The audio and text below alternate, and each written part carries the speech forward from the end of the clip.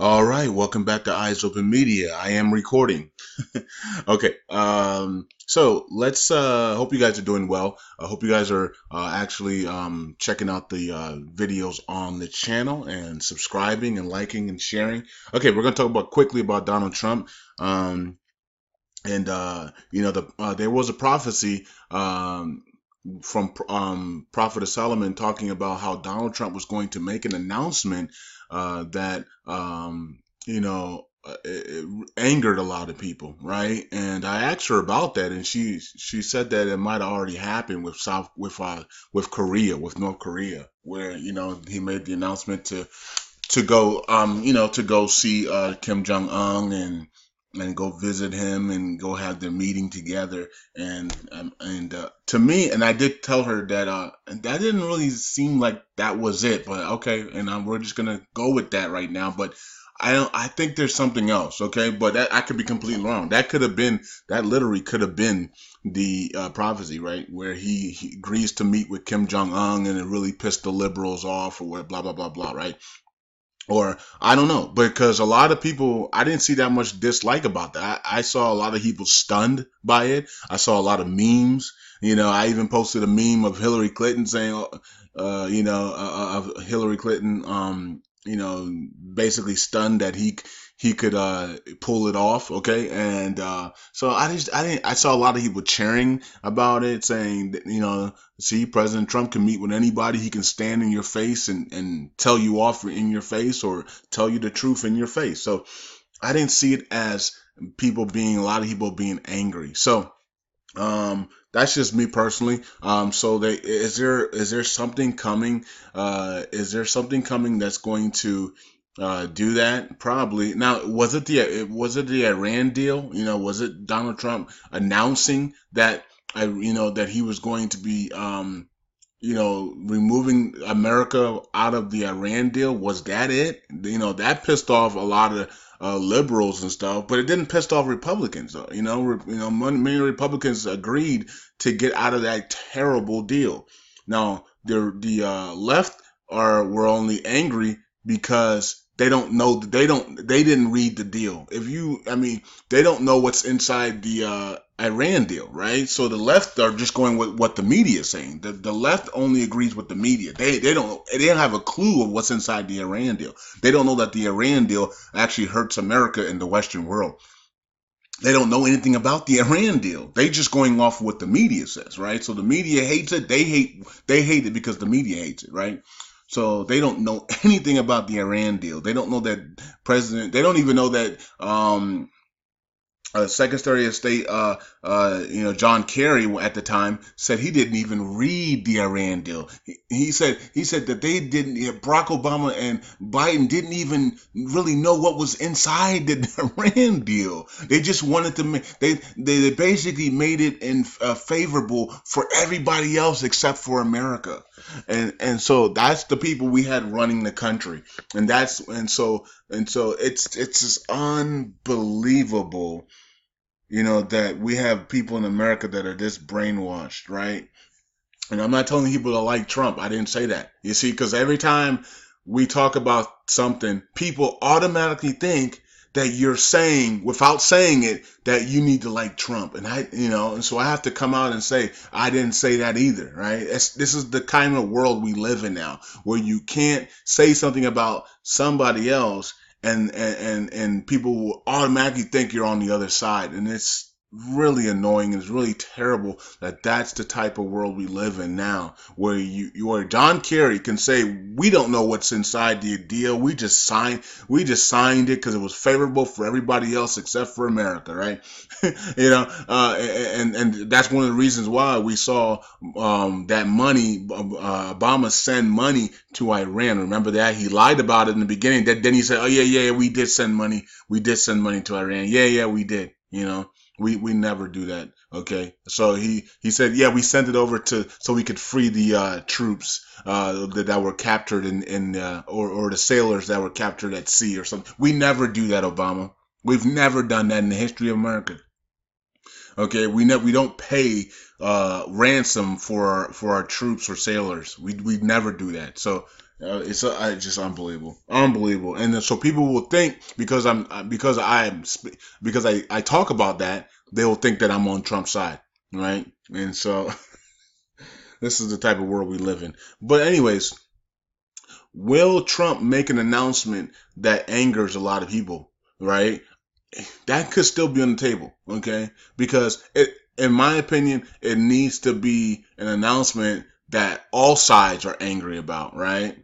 And then, all sides are angry about. How about sanctions on Iraq, right? That would make all sides angry, right? Because you have the Republicans and those who support the Republicans. Some of them are invested in Iraq, and they're like, what are you doing? Now we're going to see a massive delay, for me to get my money out of Iraq, or me to get my business running in Iraq and things like that, or we've wasted our time, right? And then you got the leftists saying, you punished them, we've punished them enough. Yeah, you Republicans sent George Bush sent these troops in there wrongfully, and now we're putting sanctions on these poor people again. So that would be it right there, right? That would be it. And especially those that are invested in Iraq, that are part of the Dinar community, would be upset with Trump as well, even if they are Trump supporters or not, right? Because they would also be angry that we might see a massive delay if Trump did put sanctions on Iraq. Okay, so yeah, so that would probably be what I'm looking for, right? And I've already said this weeks ago, you know what I mean? But yeah, so that's what could be possible, right? That, and I did do a Twitter poll on that, and that came in second, right? Maliki being the president of Iraq would make people go into complete chaos, right? And then Trump putting sanctions on Iraq would came in second in the poll. So people think those are two really, really big things, right? So that could still happen, right? And the reason why it could still happen is because Iraq really doesn't want to. They really don't want to follow through with the U.S. sanctions. Okay, they don't really want to follow through. Abadi even said it himself. We don't really want to follow through and oppose our neighbor country, which we're really close with, and quote unquote they're close with Iran through corruption. By the way, okay, they're not close with Iran for helping the world. They're close with Iran to deal in corruption. Okay, so that's what we need to keep our eye on, because these people are going to say, yeah, we understand that Iraq has, U.S. has put sanctions on Iran, and we don't really like it, but we'll deal with it and have to go through with it. Now, when somebody like that, which Abadi did come out and say that, that tells you that they're going to not follow through. They're not going to be like the rest of the world and just stay away from Iran, and they're going to literally help Iran out. So they're still going to help Iran out. And so today we find out that they're still doing trade things with Iran, and they say, well, it's not really part of the sanctions and things like that. Now Donald Trump says anybody doing anything with Iran, I'm going to punish, right? So I'm going to punish those that are doing business with Iran. Stay away from Iran under these sanctions, okay? So then we saw over 100 companies, pull out of Iran, stay away from Iran. They're no longer doing business with Iran. Iraq is the only country that's going to help Iran is Iraq, So I know we all say they're brothers in the physical, but in the spiritual, Iran is the sister, and Iran is a brother, and Iraq is a sister, right? So they're actually brothers and sisters in the spiritual realm, but in the physical realm, we all call them brothers, right? Little brother and big brother, right? Iran is always the big brother, Iraq is the little brother, but in the spiritual realm, Iraq's the sister of Iran. Okay, so when Iran's in trouble, guess who they're going to be looking at? Iraq. This is why we believe that Iran's only way out of this to survive these heavy sanctions that have been put on them by Donald Trump is to adopt the IQD, right? by adopting the IQD, they get to survive because the Toman, the Real Toman is gone, right? It is devaluing like crazy, right? So what they would do is and they have a lot of IQD, by the way. Remember, Maliki and all these guys were flooding in the IQD into Iran. Also, Iran was then in turn creating counterfeit IQDs and supplying them all over the world, which was really, really bad. And so some of the exchanges and these online exchanges got caught by selling the fraudulent IQD and through Iran. Okay. And maybe some of them will continue to get caught once there is a break in the system. So we have to think about that as well. Okay, so what's Iran going to do, right? How Iran going to survive these new heavy sanctions on them? They're going to have to, most likely, they're going to try to adopt the IQD. Basically adopt the IQD as their own currency for their country, right? Because they have a ton of it, right? And also they're going to continue to ask for Iraq to secretly help them. Now, if this happens, Trump is going to find out immediately, right? And it could be through Kuwait, it could be through Saudi, it could be through Turkey, it could be through his through the military, our military's there, it could be through an embassy, whatever way it is. Trump is going to find out, and is Trump going to get very angry? Of course he is, right? Of course he's going to get very angry. He might even hold a secret meeting again with Abadi. This is one of the reasons why Prophet Solomon saw the dream with Trump and Abadi and Putin, and Trump was really going in on Abadi. Okay, so that part of the dream might be coming true if Trump does find out that Iraq is still helping Iran support themselves, right, and stay alive. Okay, so that they might have to set up another secret meeting, and Abadi's going to get drilled by Donald Trump, and maybe even Donald Trump could announce sanctions on Iraq. That will make a lot of people on both sides of the table very angry, especially you people listening that hold, that are invested in Iraq.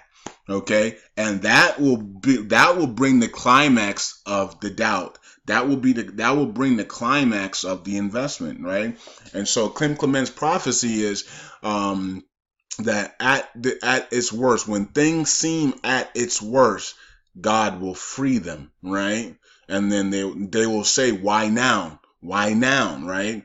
So that's what we're waiting on. We're waiting for that climax. And if Donald Trump does announce sanctions on Iraq for helping Iran survive, which Iraq is going to have no choice but to help them. Okay, that's their brothers, that's their whatever you want to call it, right? So that's their partners, right? And so another thing we were waiting on is a partnership between Iraq and Iran, and this is the perfect time to do it. We saw it politically with Ameri teaming up with Sauder, and they're going to form the largest bloc with Abadi and Hakim Alawi and others that are trying to keep Maliki out the picture, right?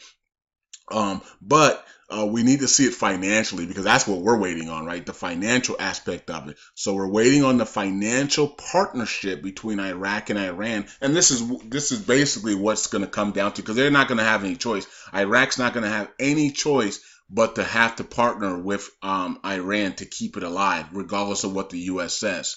Okay, so this is coming down. We're going to see this really soon, either this month or next month. Okay, where Iran and Iraq have to do some type of partnership to keep Iran alive, right? So adopting the IQD, agreeing to let them adopt the IQD as their national currency, or some type of things at the border, some type of border market, something where they stay alive. And this is when Trump could put down the hammer on Iraq by putting them into sanctions, and this could bring the climax of doubt, and this could bring the climax of when it seems at its worst, God will set them free. Okay, so that's what I want to see, something like that. Does that mean that we're guaranteed to see Trump announce sanctions on Iraq? No, we're not. Okay, but I want to see some type of climax, and that's what we've been waiting on. Some type of climax of doubt, some type of climax of, oh God, this is not going to happen this year. That's what I want to see. I'm waiting on that climax, because once we see that climax,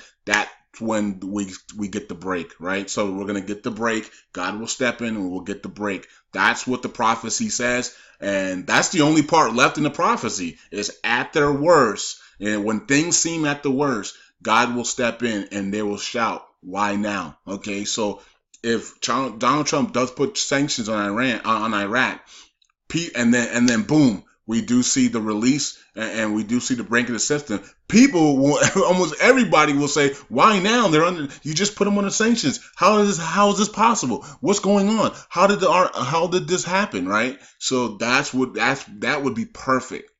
Okay. But that doesn't mean that's going to happen that way. That would be one of the scenarios that we would be looking for. So there's other scenarios that are possible, but we don't want to go through all of them because then it's like we're basically telling everything, and then God would have to, if God doesn't want it to happen that way, then he would have to create another way, and it could bring a delay. So we don't want to do that. We see one possible way, and that is Iran and Iraq partnering, letting Iran adopt the IQD or some type of border market, economic border markets at the borders to help Iran survive. Donald Trump seeing that and announcing Iraq is on sanctions, punishing Iraq for helping Iran, and then everybody doubting and everybody getting very angry. People saying our investments are done, it's over, and then boom, God steps in and releases the brink in the system, and people scream, "Why now? How is this possible?" After what Donald Trump just said. Okay. So that is a scenario we're looking at, and it's just one of the many scenarios that we see could happen. So just want to keep you guys updated on that, because don't fall prey to it. Don't fall prey to any type of doubt, any type of negative stuff that might come out in the near future. So when I say near future, I mean the next days and weeks, right? So we're at the break, right? We're at the breaking point right now. So we got to wait and watch this very closely, because Iran is going to need Iraq's help to survive, right? And remember, Iran is going to be a superpower, so they will survive this, right? So the prophecy is Iran will return to being a superpower, and they will join, Korea. It's not going to be South Korea or North Korea, because they're going to unite. So it's going to be Iran, Korea, China, and Russia, and the BRICS, right? Going to World War III against the West, right? Against the Western world, America and UK and some of the European countries, okay, that are still left, because Russia is going to be literally taking over most of Europe anyways. But anyways, that's to come in the future, and I don't know how long that's going to take, but that we know that's coming in the future. And this is one of the reasons why China told America that they're not going to stop dealing with Iran just this week alone, right? So we know that Iran has deals and partnerships with Russia and China, and also with Korea as well. So so we can see it already coming into existence, where Iran, Korea, and China and Russia are going to be the top dogs in the Eastern world, and they're going to unite to go to war against the Western world. So we can already see that happening now. You can see it already building up. When will that happen? We don't know, right? We don't know when that. It could be 10 years from now. It could be 15 years. It could be 20 years from now. But we can see it already starting to form and take shape. So we'll see how this plays out. Keep your heads up and keep watching. Watch my Twitter page, because I'll be posting things on there to give you guys some more clues about things that are happening. And that's it. Let's see if this plays out. Imagine if it plays out the exact same way, right? And if it does, and you guys are watching this video, and don't watch this video, and then it plays out this way, and then come on my Twitter or YouTube or Instagram and say, "Oh my God, I can't believe that I can't believe Trump did this. We are done. Our investment is over. Our investment is done." And I'm going to say, "Did you watch the video I did?" And yeah, I watched it. Okay. I might have to block you. Okay. So make sure you guys understand this video. Okay. Make sure you understand Clint Clement's prophecy. Okay. When it seems at its worst, that's when the breakthrough is going to happen. I actually want this scenario to happen. because it's gonna definitely tell me who actually understands the prophecy and who understands what my video just said and who's been actually listening and praying and not who's all about emotions and in their feelings. Okay, this is not Drake. We're not Drake. We don't listen to that crap anyways. And okay, so get out your feelings, and I want to see if this thing happens. Okay, so if this happens this way, it's gonna be crazy. Okay, it will be really crazy if this happens this way. So I'm looking forward to seeing if it does or not. If it doesn't, that's fine. Okay, and the reason why I'm saying that is because once you put things out there, the elites always try to change it, or even God might change it, right? Because you put it out there, so it might be changed slightly because I did talk about it, and maybe others will talk about it after, or maybe have already talked about it before. I don't know, but either way, we'll see how it plays out. Eyes open. Bye.